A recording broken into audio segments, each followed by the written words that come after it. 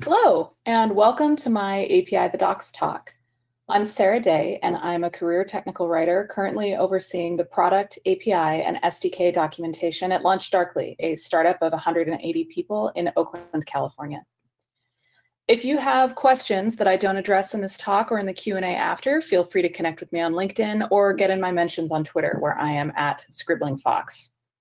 Yeah, so the LaunchDarkly slide template has speaker pictures in it, but my understanding is that you'll also be seeing a recording of my face. So hello, this is what I look like, although most of the time right now I tend to look more like this.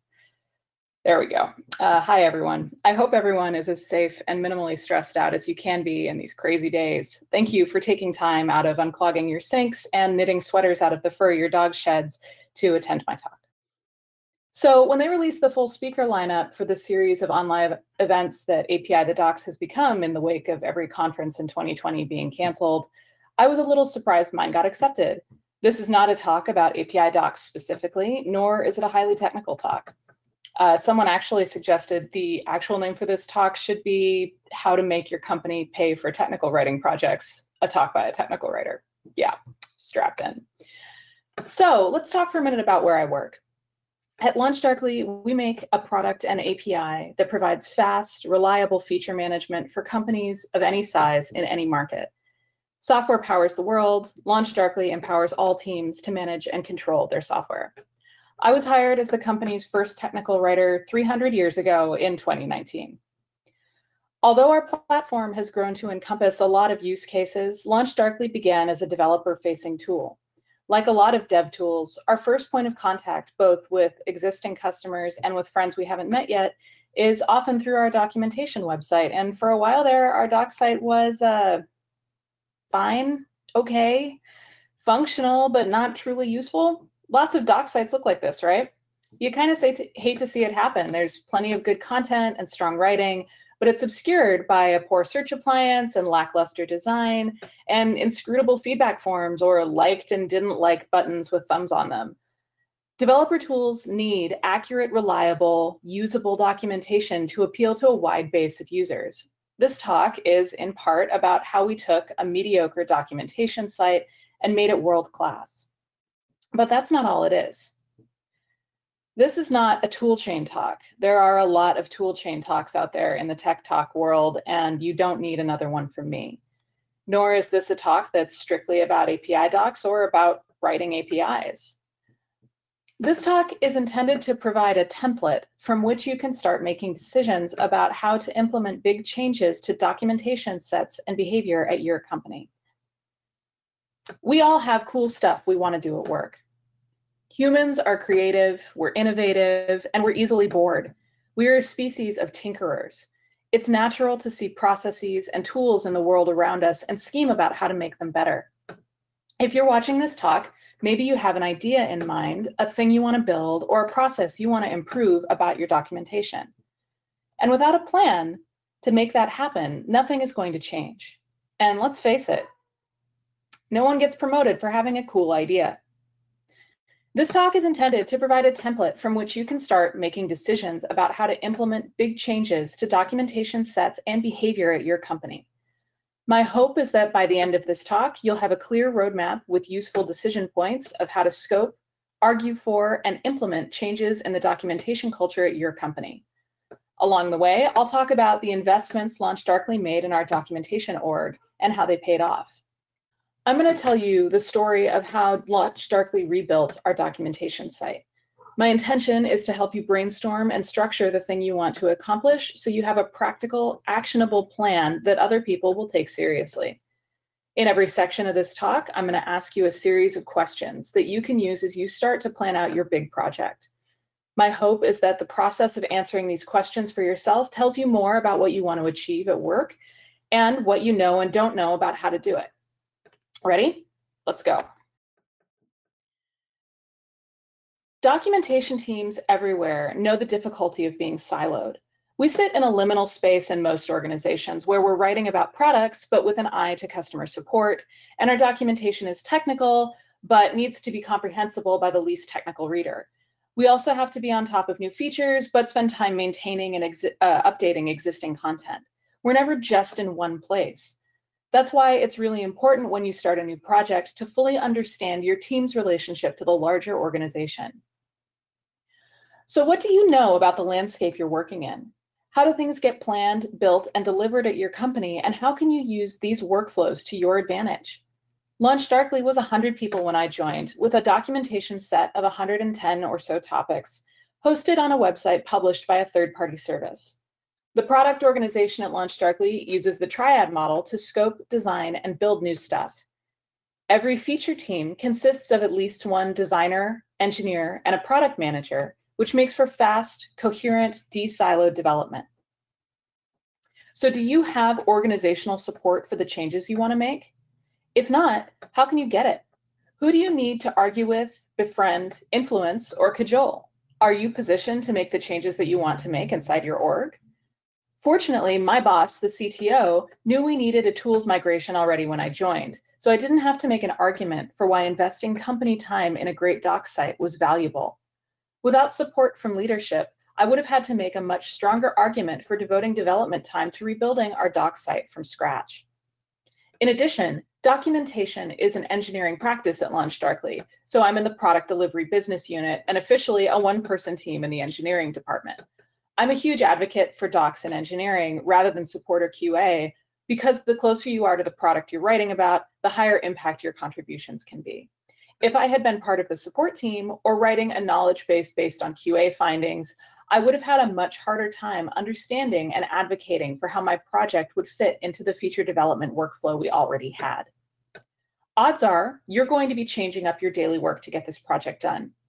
This might be a small change, like being unavailable for an hour a week while you take a class, or a huge change, like blocking out a month of working time to change from one tool to another. So do you have a plan for how the normal percentage of your workload is going to get done while you focus on this project? Do you know how to set or reset expectations about your work while the project goes on? I had done 6 months of work setting up processes to centralize and facilitate documentation efforts internally. We had a documentation space in our Confluence instance, a doc project with specific epics to deal with features, content improvements, IA, and so on. By the time we started the migration, people by and large knew how to get in touch with me and what our processes to create docs look like. Additionally, the engineering team had done a fantastic job of building the documentation set out before I got hired, and they were used to writing first draft product docs for others to review. That meant that during the site rebuild, I was able to step away from some of my documentation commitments temporarily to manage the content migration to the new site, and people weren't surprised or burdened by it. I strongly recommend that you make plans to accommodate your normal workload when you're scoping out your big project. If you don't, you're going to have a hard time in a month or two. Think tire fires. When you're scoping out your project and your daily work, this is time for a really serious gut check. Ask yourself, when you think about doing this project, do you actually know what you're talking about? Do you have a plan in mind with a clearly articulated goal, or do you have a wish that something was different? Plans start from wishes, but they need substance to really get stuff done. I had done tools migrations at other companies before, and I was familiar with both the excitement and the tedium of porting a whole bunch of content to a new platform. This meant that I was able to scope accurately, especially the content migration. It meant that when I was able to weigh the impact and the challenges of different parts of the project against each other, I could also determine where we should invest our early efforts because we'd have to iterate, versus what was known, uncomplicated work that a less technical person like me could just slam out by spending a couple of weeks in front of a keyboard. Okay, so you've figured out the lay of the land. Now it's time to define your objectives. The trick to this section is to try to think about the stuff you haven't thought about yet as you formulate your plan. Who do you need to work with beyond the obvious candidates? What impact your project has beyond the scope of what you ship, etc. These factors have a big impact on what you end up building, and they can help keep you from building something that ends up annoying or not serving a lot of people later. So what do you want out of this project? What's going to look different at the end of it? How will you measure your outcomes after you ship? We were going to invest engineering, design, and PM time in rebuilding our doc site from scratch. In order to do that as nimbly as possible with a minimum of iteration and maximum respect for everyone's time, we had to have clearly identified goals. Tracking the impact of docs is notoriously tricky, but there are a couple of tried and true methods that we use. Google Analytics is, of course, a mainstay tool that we use to track traffic and engagement. And in the new site, we would be adding support for pull requests and feedback through GitHub.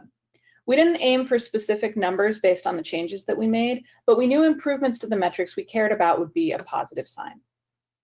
And speaking of feedback, have you considered who's going to be impacted by the changes you want to make?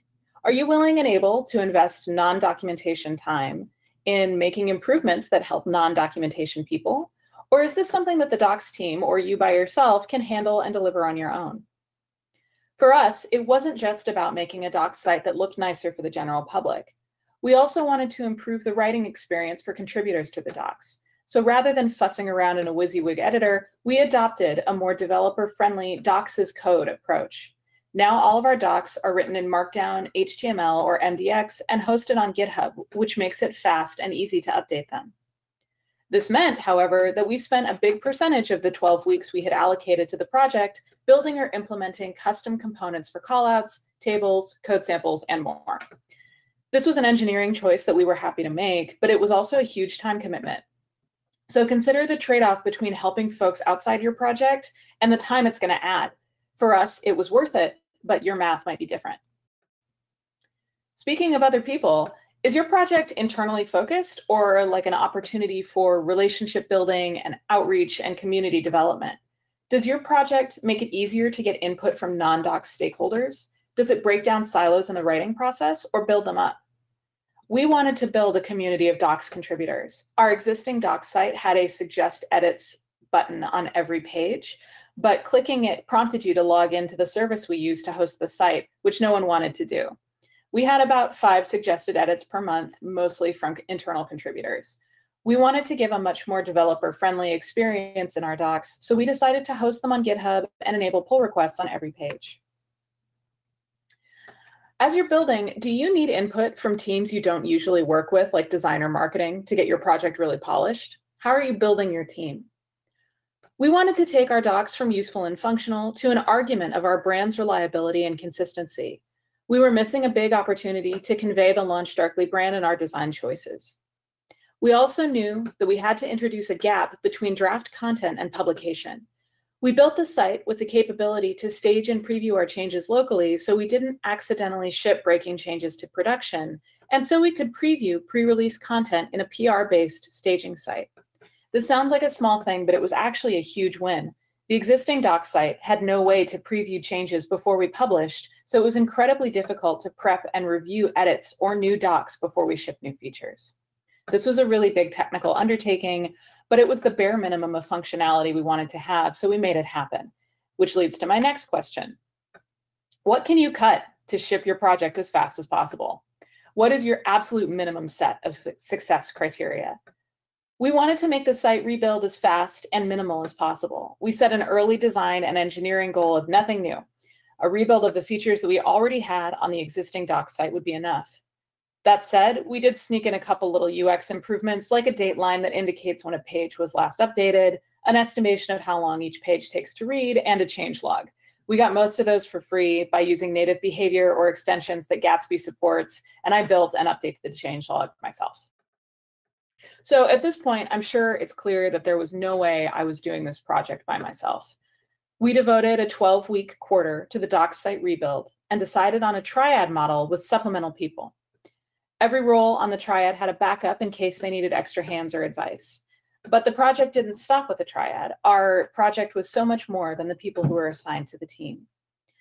So who do you absolutely need to get your project done? What is the bare minimum number of people required to make your vision not just a reality, but a success? Spoiler alert, it's probably more people than you think and more departments too. So we had a triad, a product manager, a designer, and an engineer, and that can do a lot.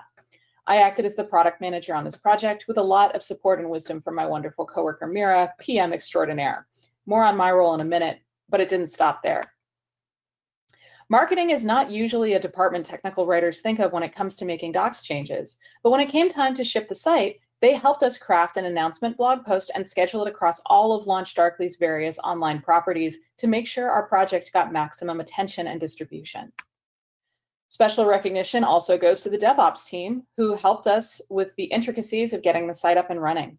We have 2 docs repos running in concert, one in private and one in public, with a bevy of integrations running on GitHub Actions to keep everything going.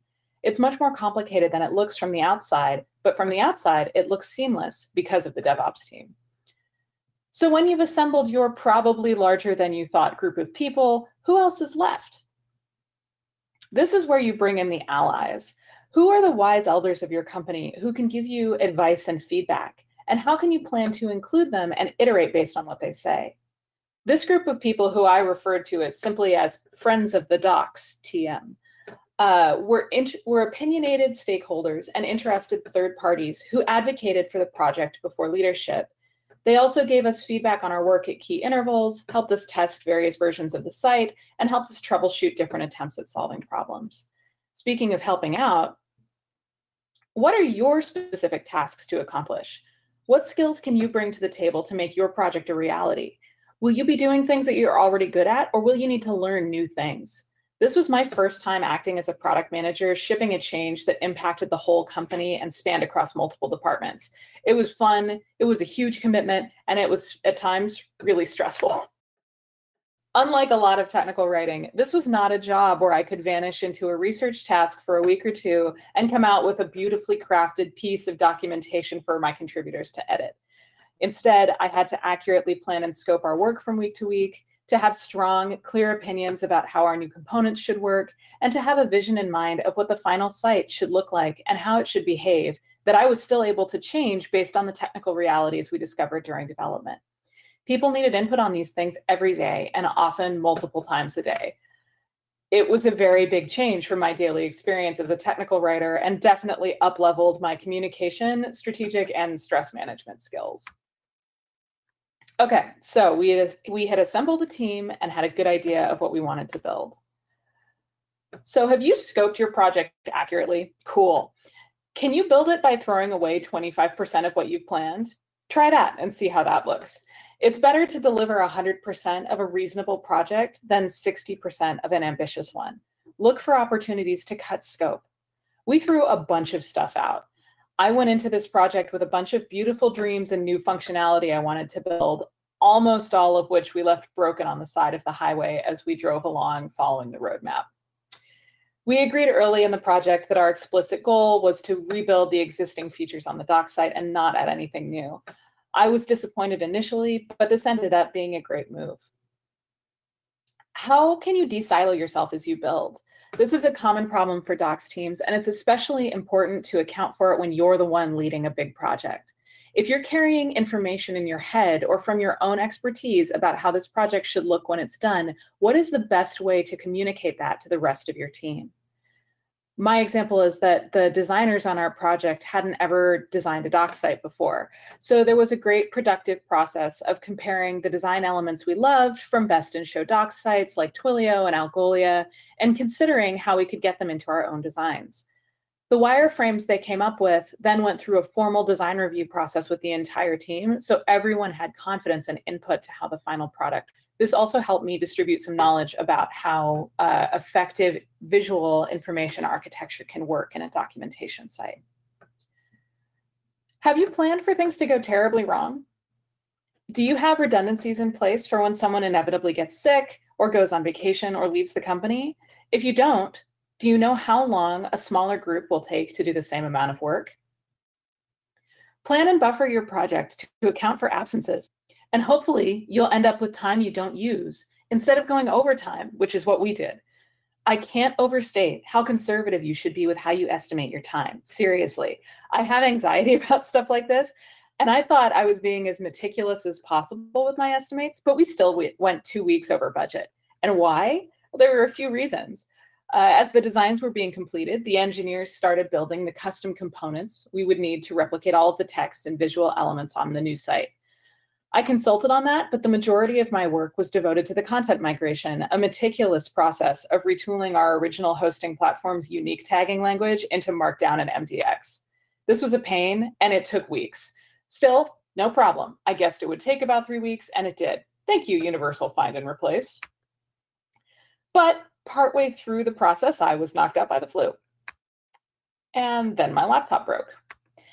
And then half the team went on vacation for the winter holidays. Stuff like this is going to happen to your project. Give yourself a buffer for when things go unexpectedly, catastrophically wrong.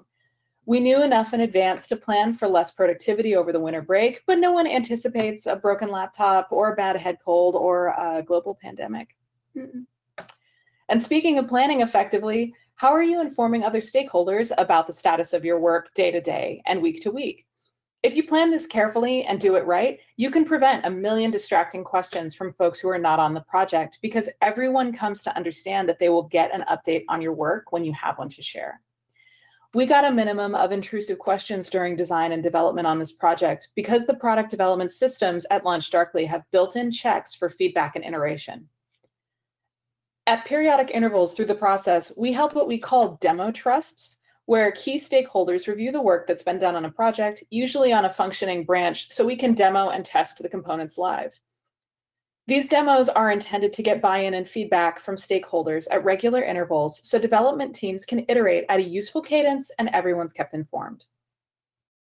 Using regular, planned feedback sessions helped us scope the input we got to the problems that we were really trying to solve, and kept the team from getting distracted because someone with the letters C or VP in their job title had a nifty idea.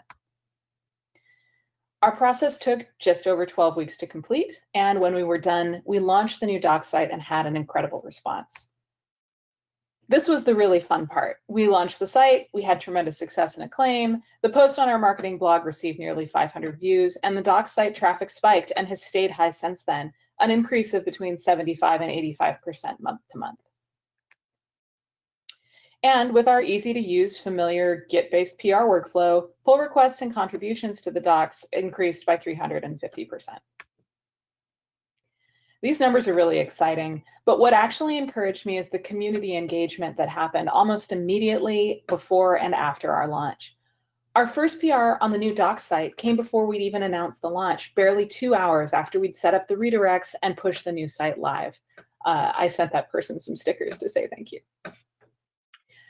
Internally, 2 different teams, the developer relations team and the support team, each cloned their own version of the docsite repo to start generating internal documentation or writing new user-facing content. We got great feedback from strangers in the forms of PRs and feedback from customers and prospects. Our documentation is consistently praised as being useful, comprehensive, and easy to navigate. Part of this is because there's a full-time technical writer fielding requests and input in near real time. But a lot of it is just because the layout of the docs are easier to read, it's more searchable, and it's just nicer to use. We're also starting to build a community of docs contributors, 40 PRs later, and I'm starting to see the same names appear in our public docs repo. Engineers from LaunchDarkly have had conversations in the PR comments with people from outside the company about how to improve the documentation and suggestions to make the product work better. This is a tremendously exciting development, especially since we didn't do any kind of outreach from the engineering team to possible contributors. We just built the thing and they came to us. We got great feedback internally too from non-docs and non-engineering stakeholders. Before we launched the site, we invited the whole company to do a blitz run of testing against the release candidate, collecting and integrating feedback on bugs, UX opportunities, and the design we finalized long before we shipped the site to the general public. Including the whole company in an effort like this really helped diversify the kind of feedback that we got. It's worth noting that while most of the feedback we got was really positive, not everyone was enamored of our new design. Some people thought the way that we split our visual information architecture out into a top and a sidebar nav was too unfocused to help people find things. That's cool. People are entitled to their opinions. Uniformity is never the goal in a project like this. Consensus was. The key was to have a clearly defined set of objectives going into the project. So when we got feedback that was useful but out of scope, we could shelve it and prioritize it later. Why later? When all was said and done, I did not want this to be a fire and forget project. I didn't want people to say, oh, well, we rebuilt the docs site, so now it's time to go back to feature work. We had had this tremendously successful launch, and after it was over, we wanted to keep the momentum going. Our traffic on the docs site and the number of internal and external PRs we get has stayed high because of some of the key decisions we used to make the site and the content a constant point of discussion and feedback. This is a model that you can use after you launch your project. After it's over, What systems will you use to collect data on the improvements that you've made? Engineers inside LaunchDarkly stay current with the toolchain and content by submitting their first draft docs as PRs against the site. This has generated suggestions for how to improve the workflow and the components we use every day. I've maintained a Confluence document I call paper cuts, part of which is pictured in this slide, where I track UX or design feedback I've gotten about the doc site with information about who reported the problem, links to tickets if they exist, and a priority scale from must fix to nice to have to won't fix. This keeps me and the team accountable for making improvements and helps contributors feel like they're not just shouting feedback into the void. And I've continued tracking our site performance in Algolia and Google Analytics to see how our users are responding to what we publish. So what resources, if any, do you have to maintain your project after it ships? How will you fix things that break? Who's formally responsible for helping you solve technical problems when they arise?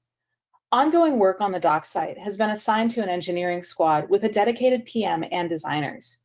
If there's a bug on the site or I have an improvement I want to make, I know what team will work on it and who to talk to about getting it prioritized. So how can you make your ongoing work visible to other contributors and encourage them to continue giving you feedback? Nothing is worse than a project that was awesome a year ago and that everyone has forgotten about now. So I've made myself as accessible as I reasonably can with a docs channel in Slack, a project in Clubhouse, which is our issue tracking software that tracks improvements to the site and upcoming content requirements, and where people can file bugs against the site or the content that are visible to the entire company. I also set up push notifications in Slack where anytime someone says the word docs or documentation or references a docs.launchdarkly.com URL, I get a ping. And now ultimately, what kind of ongoing work will you have to do to make your project continue to grow and improve after it ships? Even if your project is completed and your team disbanded, you might still be able to fit little improvements in here and there if you get creative. For example, I ran a Hack Week project to make larger improvements to the docs site, like designing a better homepage or porting our API docs over to the new site formatting. Okay, that's my talk. I hope by now you have a clearer idea of what a big group can accomplish to improve your documentation. If you need inspiration, follow the questions outlined in the slides to motivate yourself, stay accountable, and do awesome work. Thanks very much for watching.